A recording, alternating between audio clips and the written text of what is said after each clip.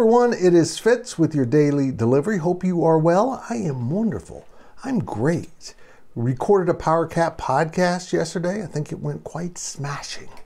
Speaking of smashing, I'm going to talk about Gene Taylor, Kansas State's AD, who has been absolutely amazing. And we're going to chronicle why he's been amazing and why I'm bringing that up right now. Hey, remember to subscribe to this YouTube channel. Please do so. Hit the thumbs up. Leave those comments. I love them. I just love them. Even if they have nothing to do, just say hi, Fitz. It's so lovely. And remember, we're sponsored by Milrig Golf Clothing. New stuff out, amazing. Check out the ad at the end. Make sure you get your discount with the Life of Fitz code. On we go.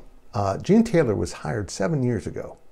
7 years ago, Gene Taylor was hired. I remember when he was brought in, I was kind of like, okay, this guy's a deputy AD at Iowa. He was at North Dakota State. Let's see what he's about. And I liked him. Immediately, I liked him. He's just a very likable guy. And as a fan, you kind of get to see the business Gene. You know, when he kicks his legs up, he is quite the guy. He's really an amazing person, and he's amazing at his job. He has continued K-State's fiscal responsibility with its athletic department and even ramped it up, cutting the department off from any external funding by the state, by the students, or by the university. It's all done with revenues created by the athletic department and by fundraising. Doing it the right way, doing it the fiscally responsible way, and keeping them under budget on a regular basis. It's absolutely incredible what he's accomplished. He's built buildings. He's built beautiful buildings, the volleyball center, the Shamrock Zone, a new football indoor facility.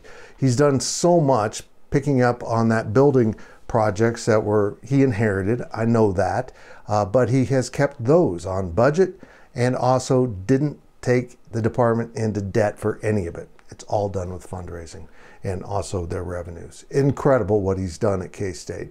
But mostly what he's done is he stabilized an athletic department that was in a great deal of turmoil before he came in. There was a lot of hostility and uncomfortableness in that department, and he solved it. You know, they said he was going to be a coach's AD, and that always worries me that he's going to be permissive. And he hasn't been. He runs a tight ship. He runs a really lean operation, and people know they got to get their stuff done, and coaches are held responsible.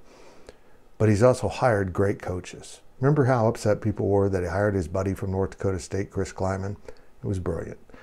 Remember how all of us wanted Brad Underwood, and he's a good friend of mine, but when that fell through, he moved so decisively on to Jerome Tang, and I tell you what, those two hires put together are incredible. But he's done it in volleyball. He's done it in other sports. He's absolutely amazing to watch because he just does things the right way.